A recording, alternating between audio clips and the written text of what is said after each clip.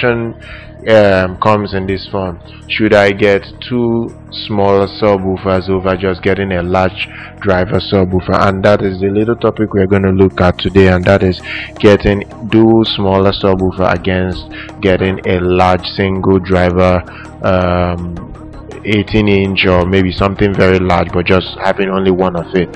And if you're on the budget, this video is for you. Now, if you are going to get multiple subwoofers, you should know that you are trying to cover a large area of your room. You can always do with a single subwoofer, especially if you are the only one that is going to be seeing that movie in that room.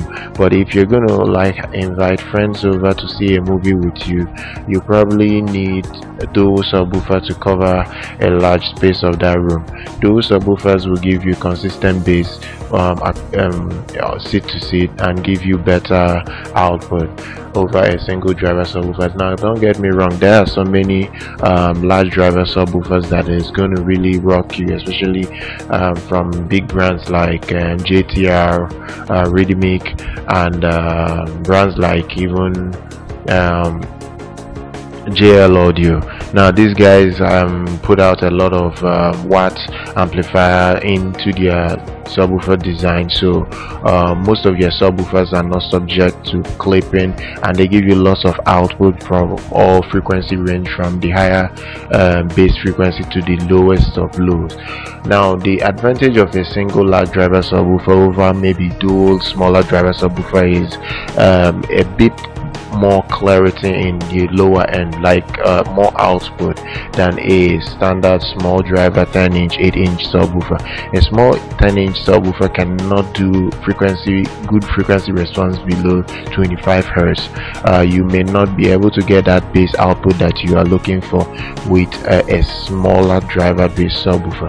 But if you are running, let's say, a large bass driver subwoofer, something from 15 inches above, you are going to get more output, more clarity, more definition. But if you are using just single of it, you may not be able to cover the entire space, but you will still get a lot of punch out of it. So to answer the question, go for the dual smaller subwoofer, and maybe save up a bit and get a large driver subwoofer when you have the money for it, because the truth of it is there are things the dual subwoofer can actually do that you may not be able to get from just one large driver subwoofer sitting in one corner. You would need multiple of these subwoofers to get the very best performance in your setup.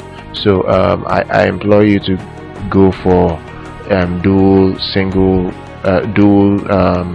smaller subwoofer over single subwoofer in your living space, and I think you'll be good to go for a very long time, guys.